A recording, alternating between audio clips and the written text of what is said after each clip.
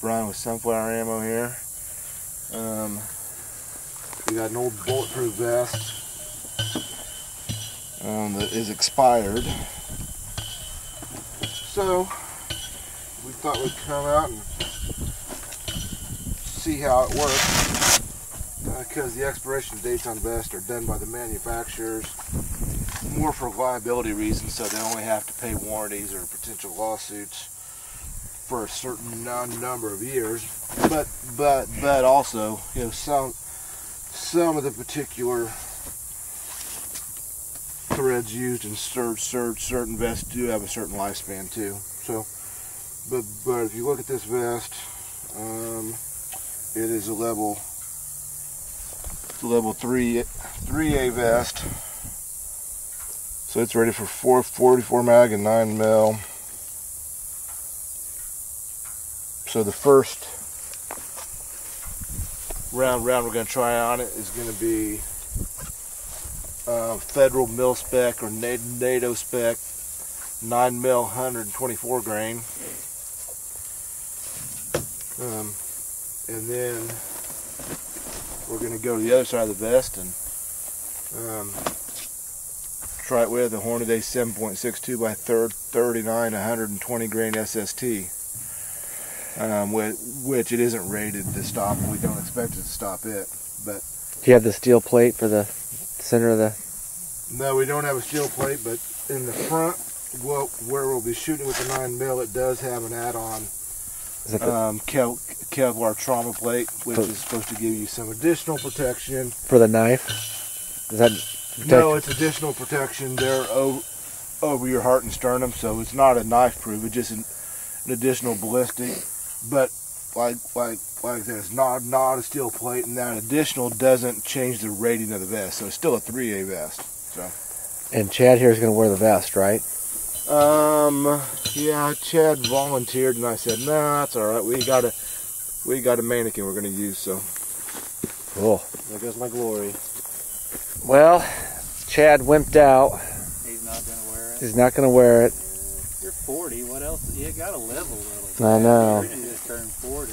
Dude, you should put it on and just do one shot with Bob's little 9mm pistol. Yeah, with the 45. Just one shot, dude. I think I have some 115 grain if you want to use that instead of the 124. I'll give you a reimbursement. Are we talking about? $100. $100 bucks. $100. Well, that's pretty tempting. Well, I'll do one and I'll stop and we'll check it out and to take it apart and see, don't you think? Yeah, I'd like to see it after. Okay, we'll do one first. Yeah, I'd say 3 or 4 is probably more realistic. All right, well, don't miss, Brian. I'm just curious to see what the one. But it won't stand up to more than one, will it? It's not intended to.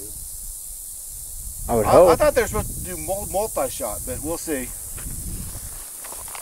So we got the federal NATO spec 124 grain, 9mm. Shooting out a Glock 34 to make sure we get maximum velocity. Should you scoot up a little bit, Brian? This is a family video, so I won't respond to that.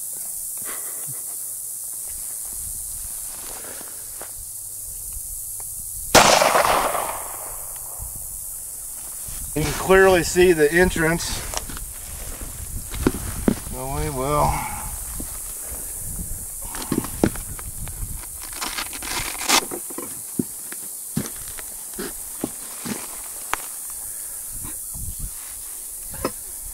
You can see the deformity there, and you can feel the deformity. If you feel that cavity, it's about the size of my fist. So we can yank the plate out here. Well, I did it a little large. With the way they're going up in price, I'm sure I could. So you got the entrance into the plate. Next week. That's a heck of a crater there. In a gun like this, I want it to be blued. And here's the. Nice bluing on these I shot underneath the label, so it didn't come through. I don't know if they make the pipe on this thing. But nope, they don't make them. If you look at that crater, that definitely caused you a little pain. Are escalating continuously in price. So you might have trouble breathing for a few days after that, huh? So we're gonna pop this back in. That was the cheapest one I'd found. And we're gonna try There was a one that was couple more $100 shots. more than it, but it was a shorter barrel, and the bluing was. But before we do that, take a look at the mannequin here. Whoa. So I'm sure that felt like an MMA kick to the sternum there. More than that. Chad, do you feel confident now that maybe you could do it? Brian hit the target. It didn't go through the vest. Okay.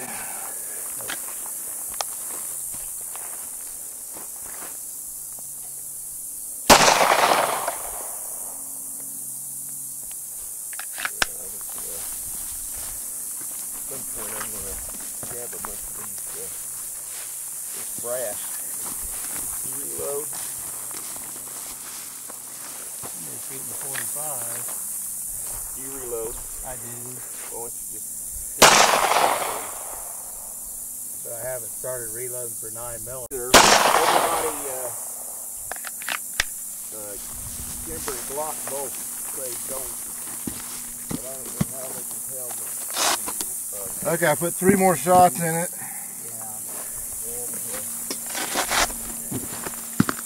That was my second shot. I don't know which one of those was my third and my fourth.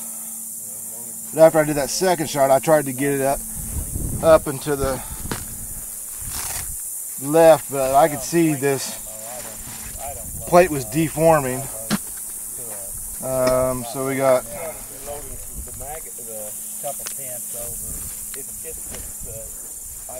got 2 entrance holes there, one there, one there. So here's the back of the vest. Nothing came through.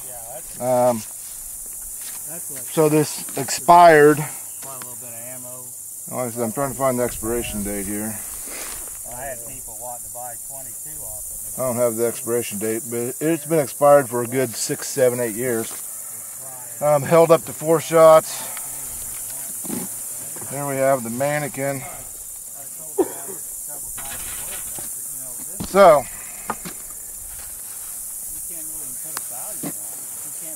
You gonna kick it up a notch? I'm sure that didn't feel good.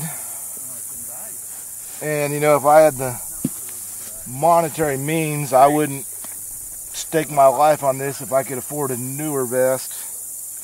But In a pinch. if you're in a pinch, this will work. Or if you had an old vest, an emergency situation, you take a vest like this, drape it over your driver's seat, or drape it over your driver's door.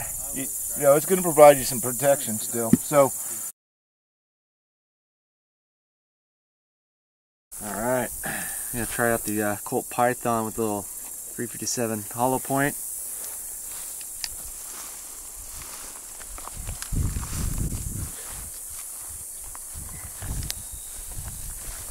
Side you've yeah, been that's the shooting. side we've been shooting. You ready?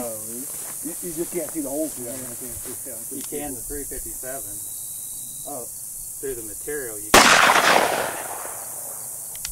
Well, that's not the trigger on it. There's a lot of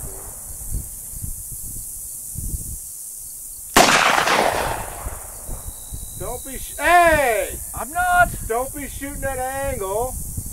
You'll fuck up the test. I thought you said this was a family show. Oh, we're gonna edit out your ass. Oh, what? I'm the only one that hit anything.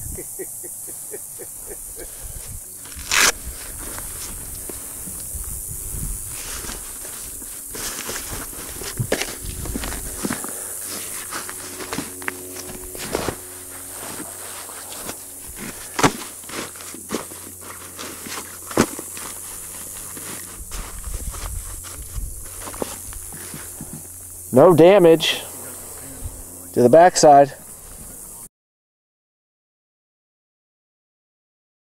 Maybe you shouldn't be so far back, Brian. Maybe you should scoot up a little bit. I think he's plenty close. Think so? Yeah. Huh? Maybe you should scoot up a little further.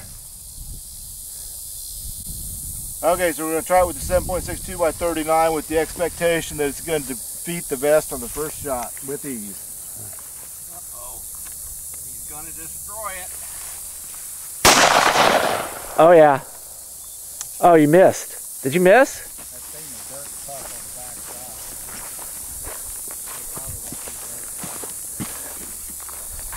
side. Oh man, that just went clean through.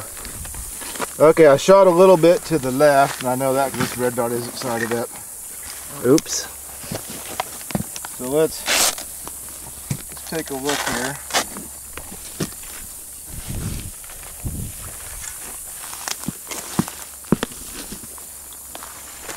So I think I missed the corner of that extra panel, which I don't think would matter on this.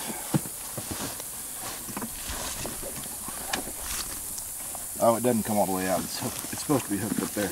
So we have the entry hole on the front of the panel, clear exit hole on the back. We have a clear. Now there's the back side of the,